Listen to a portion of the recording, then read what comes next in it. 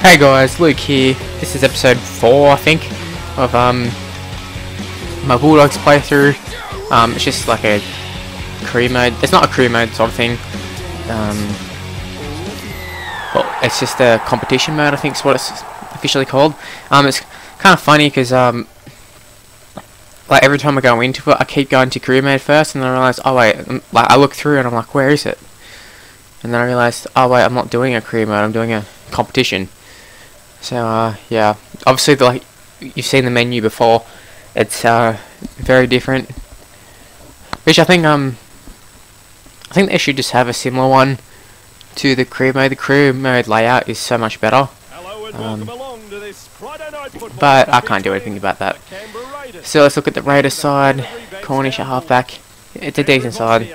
Okay, let's be honest, it's not a great side. We got the same side as last game, I believe. So let's get into it. Hawkinson, Chase Stanley. I was hoping Laffer could have just pushed him off. Once again, we're playing on the legendary mode, legend mode, possibly. It's legend or legendary, one of them two. Come on, Rex. Good run there by Tony.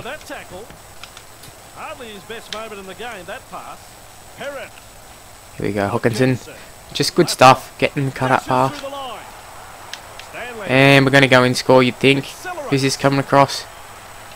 Doesn't matter, we score. Like I said in one of the previous episodes, it gets to a stage where instead of coming over, I don't know exactly how to initiate it, but they'll come across to a certain extent. But eventually, if you watch here, he's coming across, and then he'll just stop and straighten up. I guess wherever you're moving sideways, they move sideways possibly. Can't say for sure, but this one will be straight over, I think. No, missed. Wow, I jinxed it. Now, one thing I want to talk about in this episode is Kristen Inu. Now, I don't know if I'll time this up. I'll have a look like a genius or stupid or what, but major reports that he's going to France to play Union, and I tend to think it's true. In the last game, the time of recording this is a Sunday, and the game before was well, the last Bulldogs game was the day before, and that was disappointing performance against Cowboys. But Moses Umboa got picked in the centre spot ahead of Kristen Inu, which tend to think that he's on the outer, and I don't blame them. His last game was terrible. But overall, it's kind of sad to see Kristen go, because in 2010 he's loved. He's a crowd favourite. Obviously, you can tell why. He's got a really likeable personality. You just gotta look at all his stuff on Instagram and Twitter and stuff. His good sense of humour, that sort of stuff that appeals to fans. That makes him sort of cult heroes at the club. It's just the only thing is his performances let him down on the field at times. Like I said, in 2012, when Bulldogs were hot, he also played very well. And then when the Bulldogs are out of form, he unfortunately took a very big form slump. Even when we regained form, he couldn't join the rest of them. So it's bittersweet because in terms of playing wise, I don't particularly want him at the club, and I'd say he'd be taking up a little bit of the salary cap. When we signed him, it wouldn't have been on nothing, that's for sure. And then he played for New Zealand straight up and all that sort of stuff. I'm not sure if there was a re-signing period since 2012. I don't know how long he signed for initially, but I just feel that he's not strong enough for the team, especially with Laffer and Morris in the centres, potentially on the wing. But he's just too many. He's too rocks and diamonds, and can't afford to have that in the NRL these days. People might not see the wing spot as being a very important role, but I mean it can make or break teams. Many times the Bulldogs been let down by wingers last few years, especially deciding players coming in and all that sort of stuff, not being able to mark up. For example, Mitch Brown quite often. I don't want to turn it into a Mitch Brown bash. He's been playing fullback and I can't stand Mitch Brown anymore. But we'll leave it at that. There's been times where the Bulldogs in particular, their whole defense is the umbrella. So the wingers come in, and then if they miss the ideas that the centres and all that will be able to, the defense will be able to cover, will come across and push them in a touch or something like that. Didn't really understand it until I played Rugby League Manager. Now I get it. It does make sense. I understand why teams do it. I see people like my dad, like old school fans. Oh, yeah, wait, penalty. Old school fans of rugby league, they don't understand it, and at times I don't understand it either. It's more not understand it. It's more when they stuff it up. It's how do you stuff it up? But a lot of times it's just teams. The winger will not stay on his man. Whatever, like the idea is that when you're outnumbered or whatever, to come in rushing in, and a lot of times they do it when it's not needed. Here we go, Corey Thompson. Oh, Milford. As if Milford would make that tackle in real life. Or maybe it wasn't Milford. Maybe it was someone else. Was that Reece Robinson? Probably Reece Robinson. Oh, little Corey Thompson. Actually, speaking of Corey Thompson, it's probably a good example of that the other night. Oh, we get lucky there. There was a pass with Thurston. Corey Thompson didn't. I mean, it's hard to blame him because he's not a winger. He's a fullback playing wing, but you know what? He's been playing there long enough this year, so whatever. But what he did wrong is, I think Brad Fittler pointed it out. He came like it was a good pass on by Thurston, but Corey Thompson he came in on a player that was already covered. Uh oh. There we go. Should have scored that. Maybe I should have taken a shot field goal. But that's what tends to happen. It's just the winger's not reading the play well enough, and it makes it look stupid. But at the same time, when that sort of stuff happens, a lot of times I like to think that, like when they score through just having more numbers, I think, well, they probably would score anyways, even if you went man to man. Someone would have missed a tackle there. You're just defending on your own line and all that sort of stuff. So it was bound to happen. And then what would the excuse be? That they should have done the umbrella? I don't know. I was trying to line him up for Pritchard. Shillington smash him. I don't like Shillington. I should explain myself as to why. It's purely down to the fact that I'm not a big fan of Campese. All those senior players, they got their coach sacked.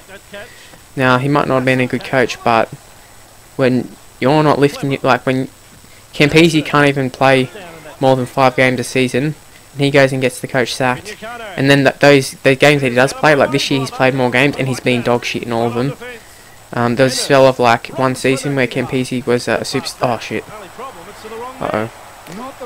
Knew that wasn't gonna work, and I still passed it anyways. Thought Parrott might have been able to get across. It wasn't to be. But back to Shillington and a lot of the Raiders senior players. Brett White's the only one who I don't mind. That's because he's proven himself and he doesn't play like a pussy week in, week out.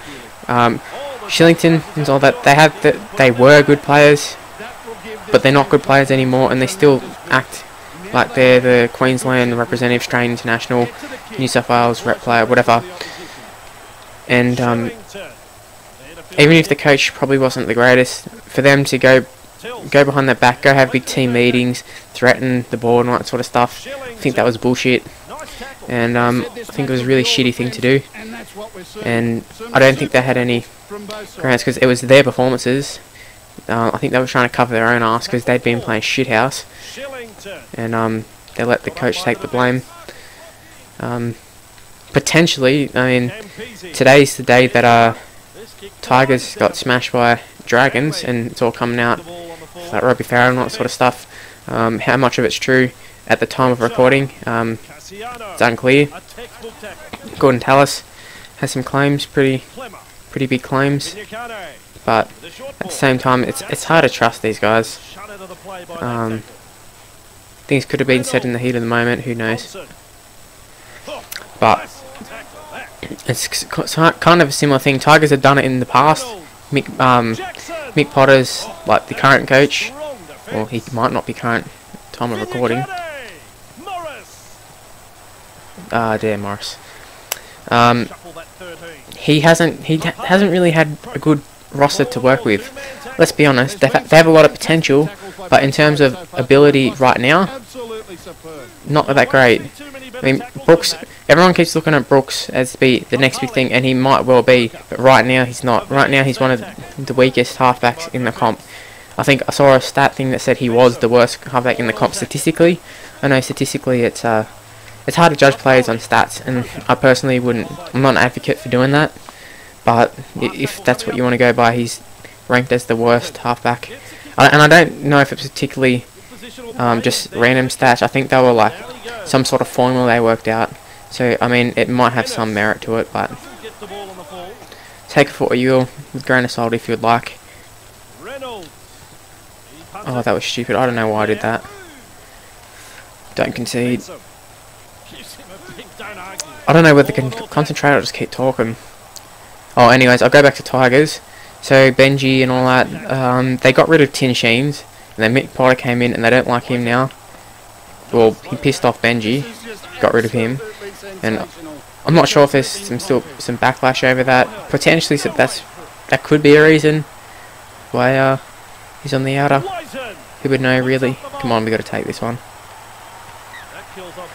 At least we didn't concede there. We dropped it, but we didn't concede. That's the main thing. We need to get some of these dudes off. So we'll bring on Rex. We'll put Clemmer in the second row because he's a gun. Put our best defensive players on. Anna's getting tired. But yeah, that Raiders, they did a very similar thing where they went to the ball. That's all I've got to say. It's just reasons like that. I don't like Shillington. You didn't back up on the field. Oh, but they let them concede. Oh, sorry, we let them score, I should say. Terrible wording. Too many things on my mind at once. We're going to have to go for the short kickoff. I can't believe we're about to lose to Canberra. After leading 10-0. Doesn't happen that often. But whatever. Times like these when I think, should have kept Frank Pritchard on. Now what do we do? Gonna have to go this side. I don't think the other side works very well with the right footed. That'll do. Hopefully it works out. Fingers crossed, guys. Let me get the ball back. Here we go. We just need 2 points. And it's annoying because one of them was an intercept.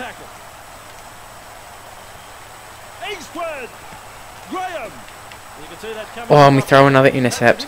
Wow, how did that actually... Like, how did that work? That shouldn't have been an intercept. I don't get that. Oh, shit. It looks like we probably won't get the ball back. We're going to have to try and go for an intercept.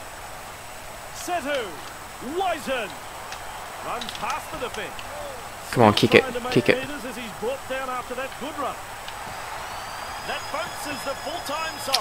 Damn. We lose to the Raiders, wow. And the goal was to go undefeated throughout the whole season. Not going to happen. There's Reynolds disappointed. Fenton, man, the match. I think he's one of the most overrated players. Well, actually, he's not overrated, but he's probably rated perfectly. But a lot of people seem to think he's underrated, and I don't think that at all. But let's simulate these games. Yeah, pretty much the ones you expect, I guess. Not any upsets that I can see, at least at first glance. But that's the end of the episode, guys. Hopefully you enjoyed it, and let's check to see who we play next round. We take on Manly. That should be a cracking game. And yeah, if you enjoyed it, hit the like button and subscribe to more, and hopefully I'll see you in the next episode. Bye.